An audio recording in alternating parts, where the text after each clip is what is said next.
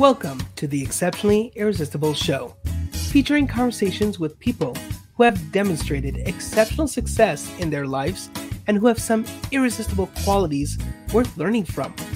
Come learn how others have created an exceptionally irresistible life. You too can live an extraordinary life, both personally and professionally. So sit back, relax, grab your favorite beverage, and enjoy the show.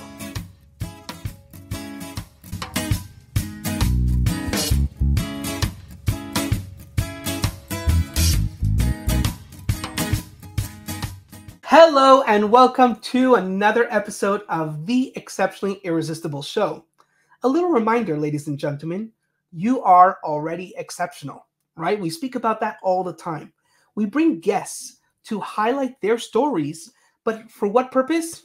It's for you guys. You guys live an exceptional life already. It's already there. The only time is sometimes we need a little reminder. We need a little, inspiration to ignite that fire. And who better to invite exceptionally irresistible guests who show and demonstrate that in their own lives? Because perhaps maybe you will find inspiration because you're going to hear their story and you're going to resonate. You're going to be like, oh my gosh, yeah. And that's what this is all about. So I was privileged to just meet this incredible individual who has such an incredible story. Her name is Carol Williams. And as you're going to hear when we introduce her and when we bring her on stage, this is an individual who has so much grit, went through so much in her life, and has really identified a message, a mission, and she went for it. She's going for it, and she's accomplishing in it. And you know what's the highlight? What I love best about her story is that she transforms lives. People who are going through similar to what she went through, she's now able to draw from her previous experiences and help other people. I like to call she is the hero of her story to other people to make them heroes in their story. Because go figure, maybe those individuals will get transformed by her and will be able to transform others. And that's what makes her so exceptionally irresistible. And without further ado, I want to introduce Carol Williams. Hey, Carol, how's it going? Jeremy, it's going great. How's it going with you? Going amazing. I'm super excited about this. Your story is just so remarkable. It's so incredible. And, before we dive a little bit deeper, the way we love to start off is if you were standing on a rooftop somewhere, you're on the top of a mountain, you're on top of something, and you have a megaphone and you're able to scream out a message. People are hearing your message. What's that message? The message is you have a light inside of you that is yours uniquely.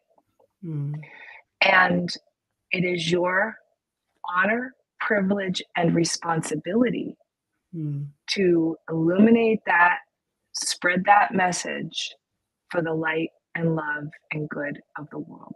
Wow. I'm getting goosebumps as you said that. It is so remarkable. And that's literally what this show is all about, that exceptional show. So you really just it's almost like we met on some spiritual level and we're like, hey, we got to talk, So this is really incredible. And I love your message so much because we around here talk a lot about, the fingerprint, to leave that fingerprint on the world, to leave your mark, because there's only one. There will only be one. There never has been anybody with your fingerprint, and there never will be. So leaving that mark and that light, I love how you say the light that really helps them shine out. Do you mind expanding a little bit more on the light? What does that mean to you? Yeah. So the light, I'm going to start with what it's not. What it's not is the idea as I'm not enough. What it's not is the idea that, oh my gosh, I'll just use coaches because I'm a coach. Like, there are so many coaches, and incidentally, there are so many coaches. Like, how do I differentiate myself? How am I different than such and somebody? Whatever. That just creates this feeling of not enoughness. I've got to run to keep up. Ooh, I better do this or I better do that. And it's all this external focus. Mm. And it takes us away from standing on our own 2 feet, which is where um, everything lives. So we stand on our own 2 feet and very spiritual. So I'm glad you brought that up. Mhm. I believe that what we can do is we can take a deep breath, close our eyes, and picture from the crown of our head to infinity up, so that there is a divine light and a cord, right? And then down below, all the way through our bodies, through the balls of our feet and down to the center of the earth, to where the core of the earth is, that there's our groundedness. And Mm. if you can picture light moving from coursing throughout your body, it's going to light up different centers of your soul and your heart and all your chakras and all that stuff. And there's a responsibility that we have. Mm. And the responsibility is to say, I am unique in this world. And sure, there's a lot of other coaches. There's a lot of other podcast coaches, Right. hosts. There's a lot of people saying this message that are saying that you and I are saying, but we are the ones that are seeing it uniquely, as you say, on the fingerprint. Yeah. So it helps. It Yeah. helps with imposter syndrome. One more thing, and that is, I have a mentor, and she said, "Your normal is somebody else's aha." So we Mm. don't feel like we're anything special, and in fact, we aren't. But yet we are. Sure. We are very special because we are us. Yeah, I love that. I love that. And it's really tying in because as you were talking, I was right away thinking about one of my most dreaded words that I've ever heard, imposter syndrome. It's a pet peeve to me. I hate it. I don't like it. Sorry, guys, whoever disagrees, sorry, but that's what it is. Mm-hmm. I have a background in psychology, and I remember when I the very first time I learned about it, and I was just like, I wrote a whole paper about it for school, and I was just like, I think that imposter syndrome is just somebody with a very low confidence. And as you said, somebody who's just not aligned with their spiritual light in a sense. Um, I love that you say that because, and here's what's resonating to me out of what you shared is that it's just, it's relieving that responsibility that I have that is really unique to me, not taking ownership over my own life and my destiny and why I was put here on the world, like what purpose. And as we all know, those who are in the coaching space, in the consulting space, in mentoring space, advising space, with no purpose, you got no business. You got no, like, what are you doing? What's going on? And people will never be successful if they don't operate out of their purpose. So I'm just really hyper curious about how did you get to this message? What drew you to, Yeah. finding that light, finding that purpose, operating out of that purpose? What does that look like? How did you get A there? lot of personal help. Oh my goodness. And so, but that's true. So I have this purpose because I've been on a continuous improvement path for some time. I believe I kind of came into this world super happy, all the pictures of me when I was a little kid were happy and, kind of prancing around and dancing around. And then I don't know, I got to be a teenager and got kind of tough and, learn that. And then but I learned that love was super important.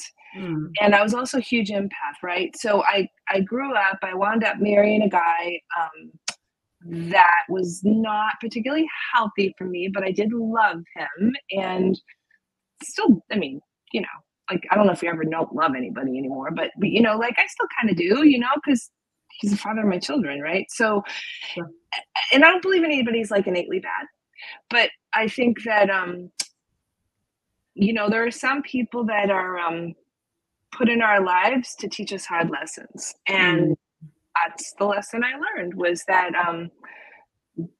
there are many takers in the world and many people who like kind of feed off of you. So eventually I left the marriage, and it wasn't actually for me, it was for my oldest son, because I was told to do so by my psychologist. And I left, and I spent the next, 5, 6, 7 years really working on me as well as keeping everything afloat and all that. It was really hard. And so so if you're, I'll say, if you're in a bad marriage or if you're in a bad relationship, just know that you're worthy of kindness and love and respect. And so if you're not getting that, do the thing that's hard to do and make sure you are clear about that and resolve it in whatever way works for you.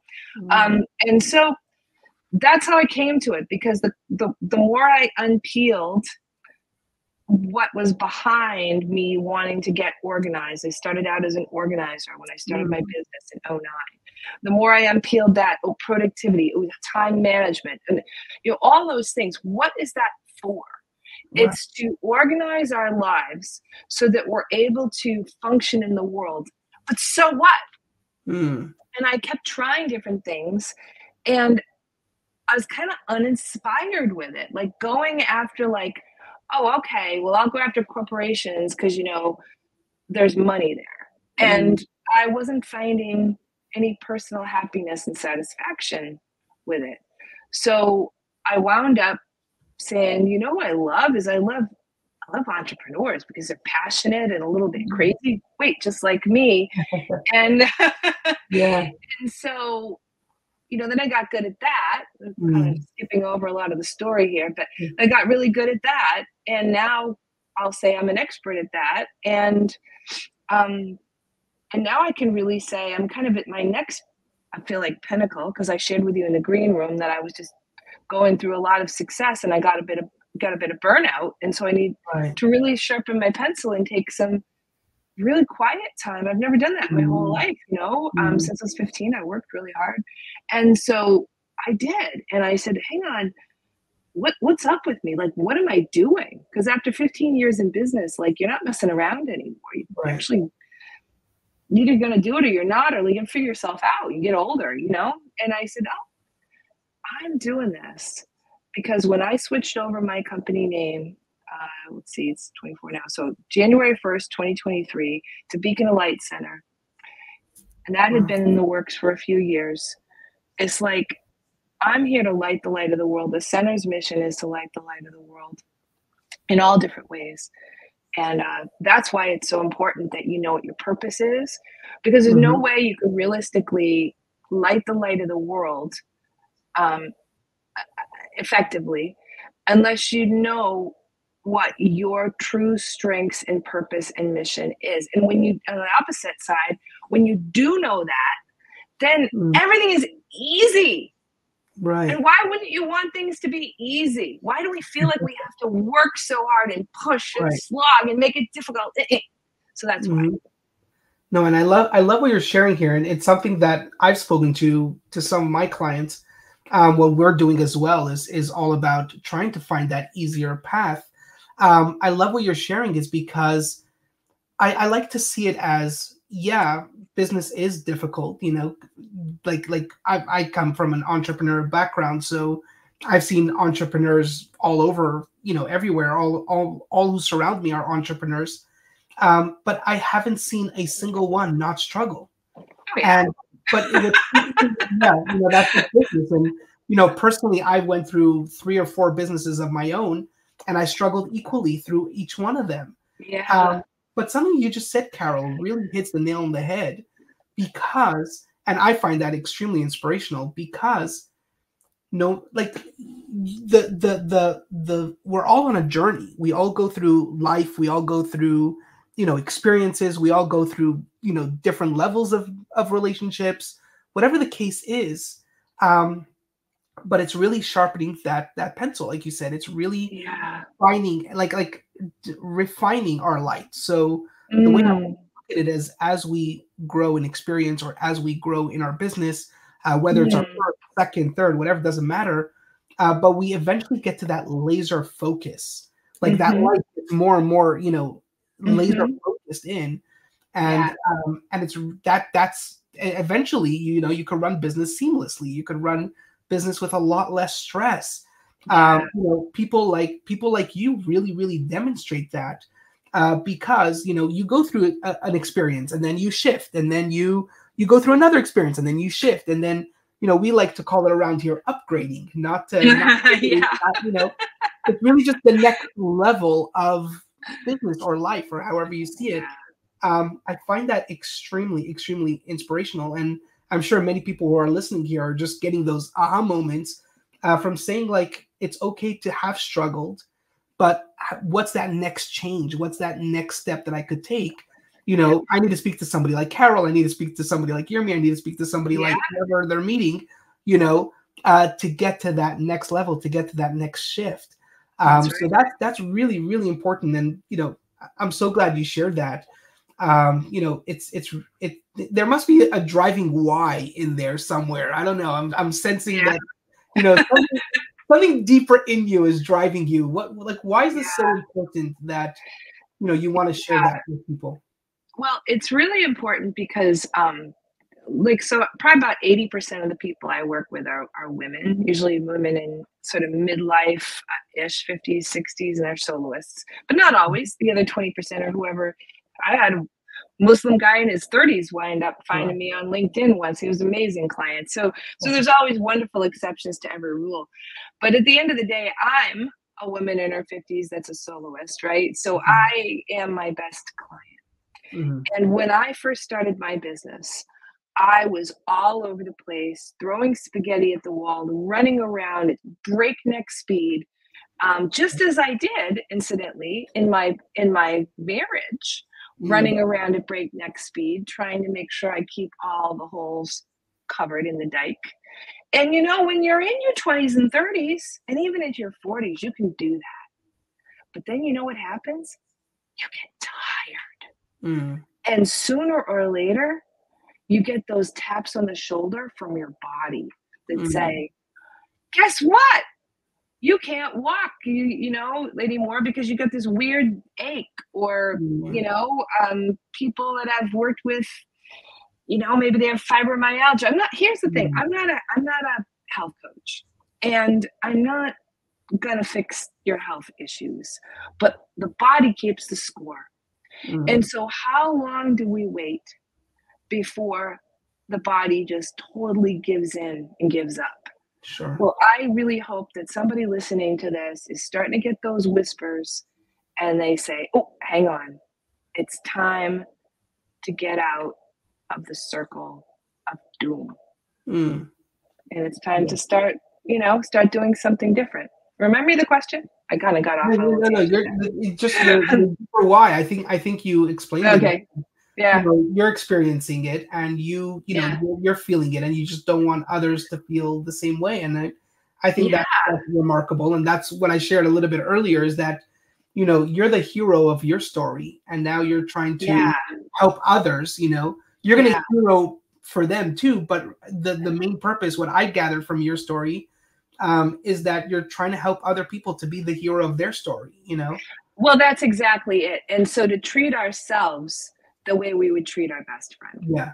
Right. And to be not only just okay, but celebrate that whatever our main thing is right now can be the main thing. And just allow the other things to kind of take a back seat for now, and totally be okay with it, and even celebrate it. I once worked with a man of great means, and he was in his 50s and doing a second career, and he came to me and he said, I want some time management. And I said, okay. And I interviewed him, and I thought, well, we can unravel this pretty easily. And what I found was there were some deep beliefs in there that all he had to do was delegate everything out and parse it all out into some perfect little time management, castle. And it would all just kind of work, and it worked for him, and he could just sort of sit back with his feet up. Well, it didn't work like that. And he went through some hard lessons, learning that the word no was a critical piece of his vocabulary. And it's not no forever. One of his aha moments was, it's not no forever. It's no for now. And we can put this other stuff in the parking lot. And we can then keep it there for a while and go back periodically and say, okay, hang on. Do I want to do that? No, No, or maybe it comes out of the parking lot, or maybe it stays, or maybe it moves forward. But that we don't have to focus on everything all at once. And in fact, if we do, we get nothing done. We're exhausted. Sure.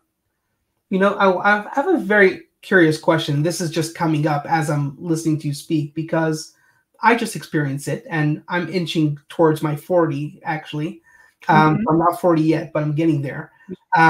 But this realization happened to me very recent, and I said, you know, I don't want to be that 50-year-old who's still working hard, who's still, you know, all that kind of stuff. And why don't I start from now? Why don't I start thinking about this now? As you know, I still have a couple of years to 40, and you know, why not, you know, plan it out from now so that my 40s, my 50s, and future, hopefully, will be a lot less stressful and so much more seamless, because I know that I'm only going to get more tired. I'm only going to get, you know, whatever it is. Why not start from now? So I know that you were talking a lot about individuals who are in their 50s and stuff. But does this at all, resonate with somebody who's around my age, let's say? Yeah. Is it not smart to start from now? I mean, I'm looking in the mirror here. Yes. Well, you are the exception. Let's just start there. And this man I was describing in his 30s, you know, he was, I think you shared with me that you're doing your graduate degree, your doctorate. Yeah. And this man I'm describing, he was a PhD. Oh, wow. Leader in his field, you know, but yet sort of was doing too many things, running around trying to please everybody else. Right. So the answer is absolutely. Please take whatever I offer in order to work for you. What I'm saying is that the vast majority of us, sort of the regular slobs, as it were, usually try to work really hard, including me, by the way. I'm my own worst enemy, or I used to be. And when we do something for a while because we grow up in a certain way, sort of, for me, it was frenetic action. Just keep working harder, keep doing the thing more and more. It works for a while, and then it doesn't. So if you're reaching either your aha or your breaking point, hopefully you're not broken, but your aha that will allow you to turn the dial and change the behavior earlier on. Amen, mister. I think that's awesome. I love it. Most of the time, behavior change. Knowledge is not behavior change. Right. We can read the book. We can know what to do. Our behavior is going to not change until and unless we, you know, experience a major problem, usually, and then say, enough is enough. I can't handle this anymore. Sure. So that means we look outside ourselves to say, okay, I've tried to fix this problem. I can't fix it myself. Are there books? Are there teachers? Are there mentors? You know, is there a program? Is there something that'll give me, you know, the tools and the system, the accountability, and the leader, so that I have those three stool pieces on my three-legged stool, so that then I can go ahead and succeed in ways I cannot do on my own. Love it. And I'm just so inspired myself right now from all that you shared and everything. And there's very evidently, everybody who's watching this could absolutely see the passion and the fire that is, you know, coming out of everything you're sharing. It's pure gold, let me just say, Carol. Thank you. I'm just curious, where do you draw your inspiration from? Where are you getting all this from? It's remarkable. Yeah, well, I mean, I'll say that one of my big turnarounds was in 2015 when I decided to focus only on coaching versus all these other things that I was trying to do and keep the boat afloat, and it was still the ship was still sinking. And her name is Melinda Cohen. She founded a company called the Coaches Console, and I, in full transparency, am also a senior coach on her team on a contract basis. And she and her team teach people how to build, launch, and scale their businesses. That is not my full-time job. That's just something I do on the side. But she is she's one of my biggest mentors. In fact, I was in her first book called The Confident Coach, and I know I'm going to be in her second book as well, which hasn't come out yet. So she's a big one. But down through the years, gosh, so many people, different productivity people, but those sort of come and go. Kyle Cease on like spirituality. I love Kyle Cease and how it's sort of crazy. He went a little bit off the deep end for me, but there's that. Let's see. Another one of late is a woman named Amanda Crowell. She has an amazing book. She's also a psychiatrist or psychologist. My apologies, Amanda. I don't know what you are exactly, but you're something. And it's got PhD at the end. And she has a book called Great Work, which I thought, oh my gosh, I love this, because I was helping people with their purpose, and she has put it into words that I absolutely love. And her book is called Great Work, Do What Matters Most Without Sacrificing Everything Else. A couple more before I go. Let's see. I just finished a program with Rich Litvin, which is called Project Kairos. It's the right time. I just completed that at the end of last month. As we record this, it's in the middle of May, so that was recent. He is one of the huge leaders in the space, because I wanted a different perspective, you know. He wrote a book called The Prosperous Coach probably 15 years ago, and he's coming out with a new book now. Let's see, there's another one. Michael Bungee Stainer is another guy who I really like, and I actually asked him and his team, could I use one of the exercises from his system in my lead magnet, my free book that I have, and he granted me permission as long as I quoted him, which I did. So I take kind of bits and pieces from sort of everybody, and then of course, but the most important part is I have my own. Sure. You know, and I take it and I make it mine. What do they say? There's no new information. It's just how you're delivering, especially when the world of AI. Sure. Everything is going to be pirated, no matter what you do. So you are the only you can be. And nobody, even people who make, even if I found a Coach Carol robot on sale for $29.95, you know, like Brendan Burchard did, you know, they're still not going to be me. No, you're right. They cannot answer the way I can answer. I am my own person, and I am much bigger than any kind of AI. Love it. I'm so glad we did this, Carol. I really, you know, this is incredible. And I'm sure so many people who are watching, who are listening right now, are taking away how important it is to really shine from within, you know, find that exceptional that they are, you know, and operate out of that exceptional, irresistible. And I'm so glad to our friend Noemi, who introduced us to each other. He did a phenomenal job with that. So that does bring us towards the conclusion of our show. Carol, you are amazing. You know, the audience has learned, I'm sure, so much, and from your wisdom, from the gold that you just shared with us, from your light. You know, we really felt that here, and we really, really appreciate you. That is it for today's episode of the Exceptionally Irresistible Show. We will see you all again next time. Thanks again for tuning in. Bye-bye. Bye. That's it for this week's episode of the Exceptionally Irresistible Show. What has inspired you to take action in your life? Take action now. Take the first step. Share it with a friend or write it in a journal. Subscribe and share this episode, and remember, you too are exceptionally irresistible.